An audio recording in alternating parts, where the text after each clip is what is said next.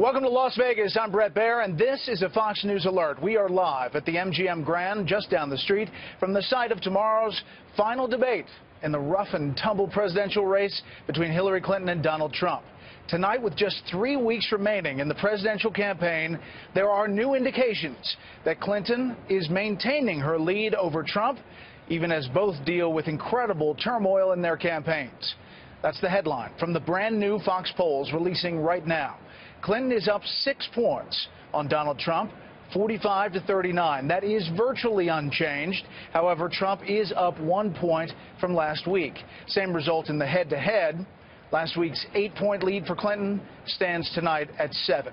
Our latest electoral scorecard does not paint a pretty picture for Donald Trump, with the understanding, of course, that there is time for this map to change and change significantly. But today, we're even moving Texas from solid Republican to lean Republican.